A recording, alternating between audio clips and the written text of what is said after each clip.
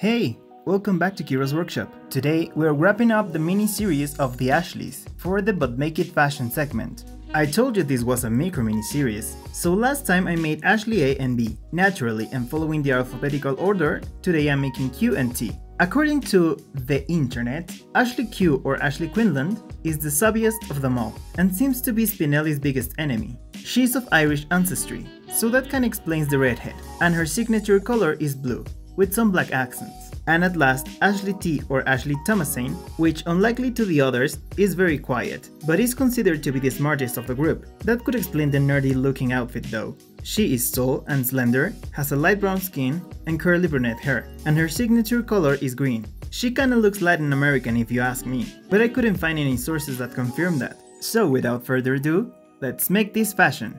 I was about to use another Michelle Mermaid doll for Ashley Q, until I remembered, wait, Holly and Poppy O'Hare are already gingers, and I had one reboot Holly doll laying around without purpose in her life, so she's the perfect candidate. To begin, I wanted to add some freckles. I'm doing this first because realistically, freckles tone down underneath the makeup. First, I added some with a light brown watercolor pencil, and later, gently, add some more with different shades of brown. Once done, I'll start with the brows using a terracotta pastel. I honestly don't know what people dislike so much the reboot Ever After High dolls. They're beautiful and their heads are so much more stylized. I just hated those ridiculous original round heads. I gave Ashley A blue eyes, B brown, and Q will have green eyes, to contrast with her hair. Her makeup consists on red lipstick and blue graphic liner. Later, add some blue pastel with white on the inner corner to make a gradient. Off camera, I'll fill the scleras with white, some blush on her cheeks and nose,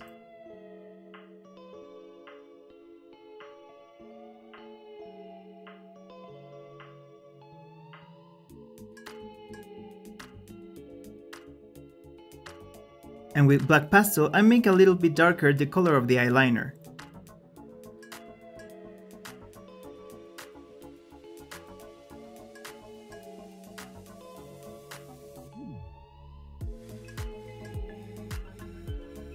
Later, add the pupils.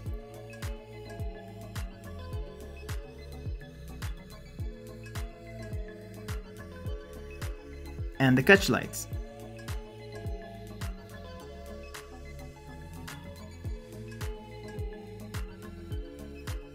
Since she has a very pale complexion, I'll use my pearl highlighter on the nose and cheeks. The base for Ashley T was a tricky one, due to her deeper skin tone, but then I found this Melody Piper doll deep inside my stock box, match made in the Mattel fabric. First, the brows, with a chocolate color pastel. I think that Melody has the most gorgeous face mold of all the Ever After High dolls. Her skin color is amazing, her lips are so plumped, and that nose. Oh my god, that nose.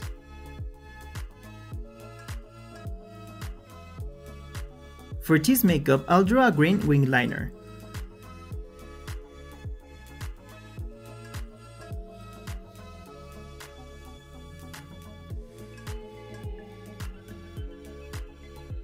With a combo of green smoky eye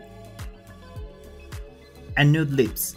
That lip color is giving me the Kardashian realness.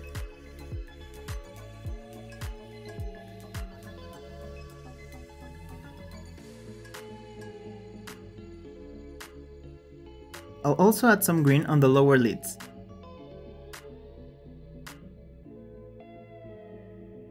And off camera, I'll paint the scleras.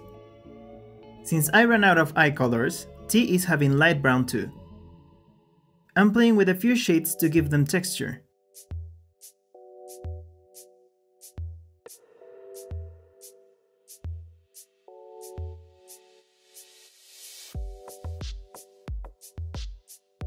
And later add the pupils.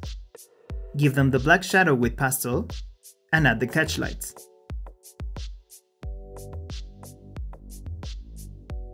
And just like all the dolls with a deeper skin complexion, I'll highlight with golden powder.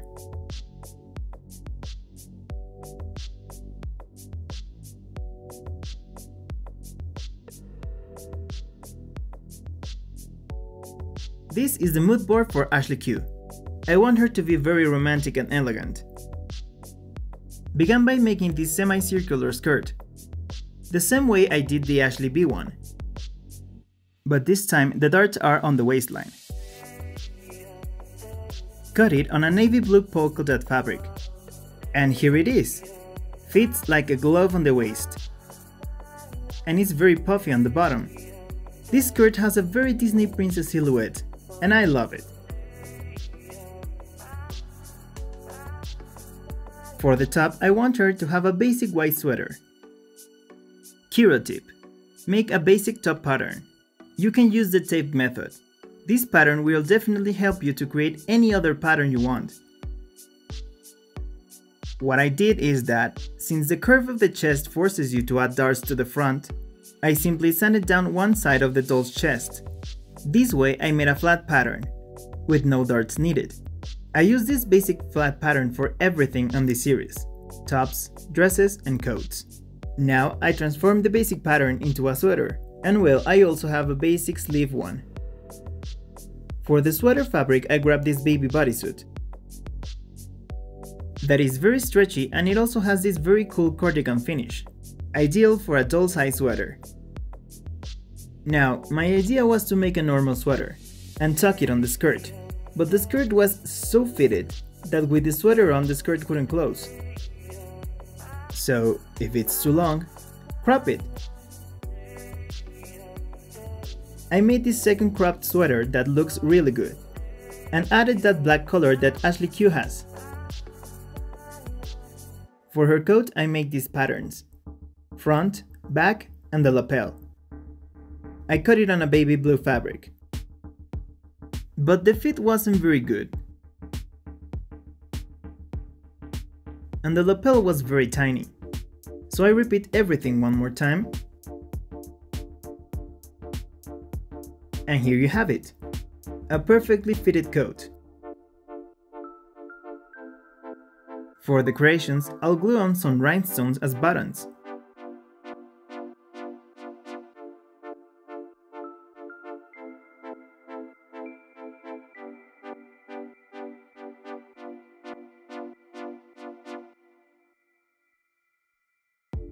For the shoes, I grabbed these basic pumps that I once painted black,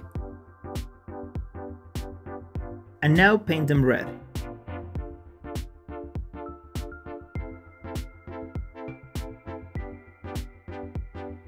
For Ashley T, I wanted to make the same silhouette, kind of like a long sweater dress.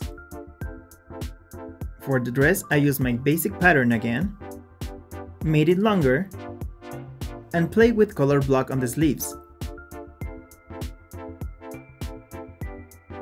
Sew everything with my sewing machine, and add snaps on the back.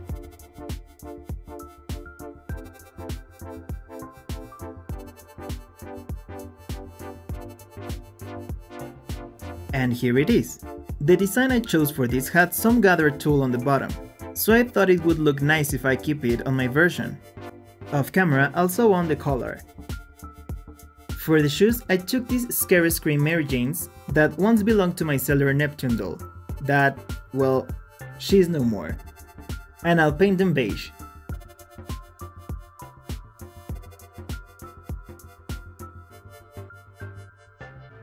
After adding some details, I have these very nice shoes, but I was missing the sparkle. So I'll cover the heels with glue,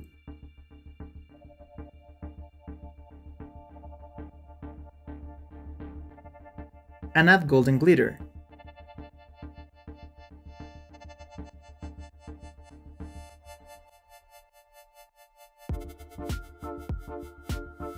All these dolls have coats, and she's not the exception. So I took Ashley Q's coat pattern and transformed it into a trench cape. The lapel for this is more stylized.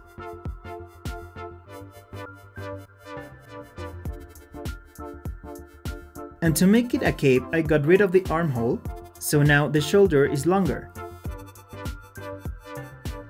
I sew this shoulder to shoulder, and then from the sides. And this is my first attempt. Lots of trial and error for these dolls. The bottom of the cape is very sloppy. The stitching on the lapel is very bad, even though I made it with my machine. The back part looks really good though. And a little tip. What I did is that I sewed the lapel's bad side to the cape's good side. So when you fold it, you hide the seam and get a very clean finish on the front. Of course, this cape was a complete fail, so I made another one. This time around, the front looks cleaner and has a better fit.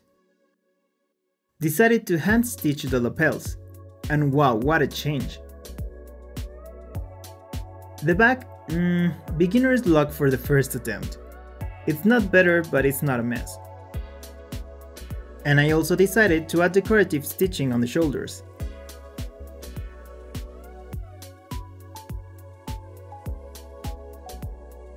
To give it the trench look, I'll glue on some rhinestone buttons and paint them brown.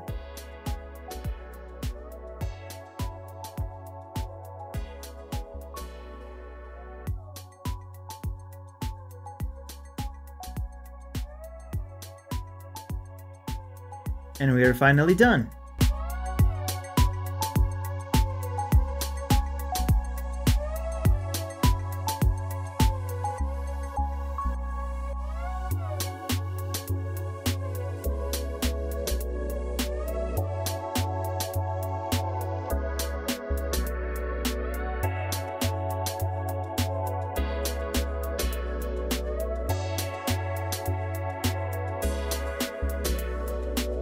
What a journey this was! Making 4 dolls in 1 month with functional clothes was a real challenge, but now I feel more secure about my sewing skills and pattern making.